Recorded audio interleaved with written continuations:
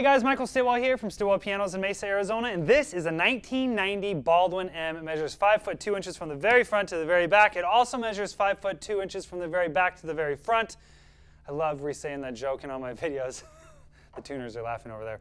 So guys, this is a handmade, real American piano. This isn't one of the Baldwins from Asia that kind of degrade quicker and we don't rebuild them. We don't rebuild stuff from Asia. We rebuild stuff from America or from Europe. And this is a real handmade Baldwin that was made here in the United States. So this is an heirloom. This is something that we would rebuild. In fact, I just personally sent 2 or 3 Baldwins out to be refinished just yesterday. So we do this a lot. And so if you're looking for something that you can pass down from generation to generation and they can keep rebuilding and it's actually fiscally worth it, not stupid, this is a really good option for you. Now Baldwins are punchy. Baldwins have a floating plate.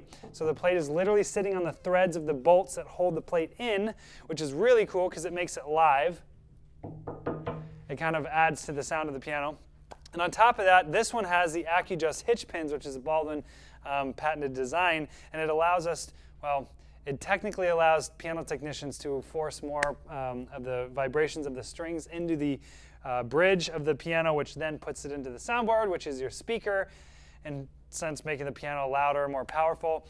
I always want to say this as a precursor, don't ever do that yourself. That is something most piano technicians shouldn't even do because you can risk cracking the soundboard by pushing too much pressure on it. But it is a really cool feature that Baldwin has, and established technicians who know how to use it can really make these pianos pop and sing, and we've done that to this piano as you just heard.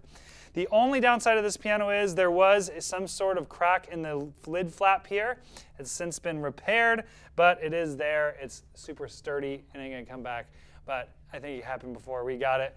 But if you look really, really closely, you can see it. Other than that, we buffed all the finish out. This is a lacquer finish, not a polyester finish. And we did all the hardware as well. So guys, if you have any questions about this particular piano or any other piano on our website, always feel free to shoot me an email at michael@stillwellpianos.com. Thanks for watching, guys.